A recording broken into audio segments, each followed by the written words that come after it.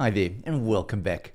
Well, today we're going to continue our beginner series for Home Assistant, and this time we're going to start looking at dashboards, one of the critical components when having a look at the information and controlling it within your smart home.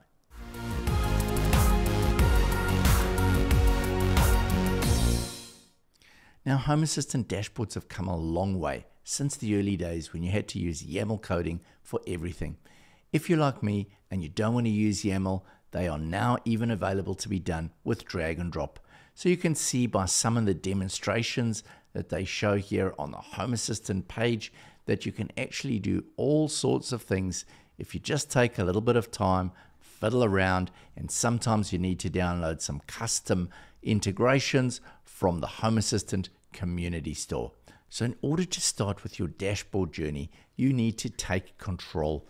So this dashboard over here is the Home Assistant default dashboard, and basically what it's doing is taking all the sensors and all the data that it can find within Home Assistant and just throwing it up on the screen. As you can imagine, it gets really messy. So the first thing we want to do is go to the top right here, edit, click on the three dots, and then take control.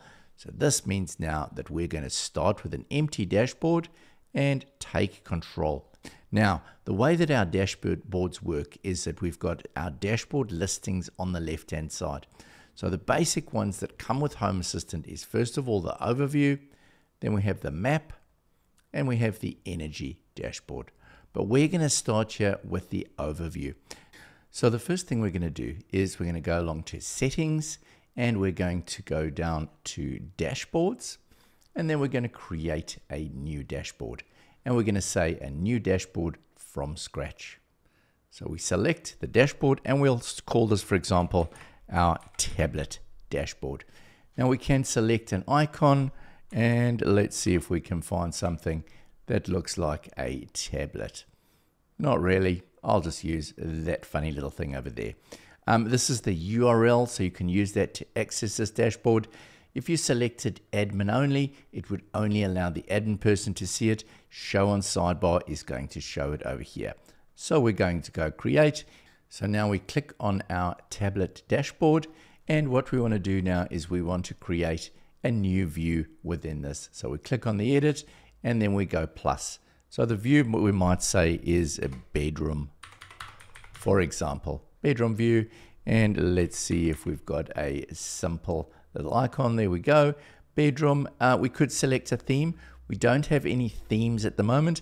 These can be downloaded later. Subviews allow you to have an additional expandable section within that view. Now down here, this is the traditional one, the masonry view, and you also have the sidebar and panel. But the new one that we're going to look at today is the sections view. And this is the drag and drop view, which I really like because it's just so easy to lay out your different entities on your dashboard. With this view, we can select how many sections wide it is. I'll stick with 4, and we can go for a dense segment placement if we want to. Now, if we look at the top here, we've got a background, so we can upload a picture, for example, or a web URL to actually appear in the background of our dashboard. And visibility, currently I'm the only user in this system, so it's making it visible for you, for me. But if you had multiple users, you could select which users would see which view. We go save, and now we can start adding our entities. We press the plus button, and now we can either add them by card type or by entity. So for example, let's start. I'm going to add my bedroom light, but I also want to add a bedroom strip. So there we go continue, and it's given us 2. It's selected the right card, and we can just go add to dashboard. So if we close that, for example, we can now see we can adjust the light.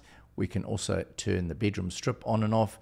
But if we click on the bedroom strip over here, we can actually adjust the brightness, or we can change the color because that one is an LED strip. So let's go back and edit that, and we will call this section the lighting section. And we'll give that an icon once again for a light. Next, I want to show the CO2 in the bedroom. So I'm going to go along and create another section. And this time I'm going to search by a gauge because I want to have a specific type of entity. I'm going to search for carbon. There's my carbon dioxide sensor, and we'll call this CO2, and the unit is ppm. There we go. And we now want to select the minimum. So the minimum for this one is 350, and the maximum is 1500 parts per million. We want to show the little gauge like this, and we want to define the severity. So I'm going to say green is from 0, yellow is going to be from 700, and red is going to be anywhere from 1000 upwards. And we're going to save that. Next, I'm going to add a media player. So I'm going to select a media card. There we go.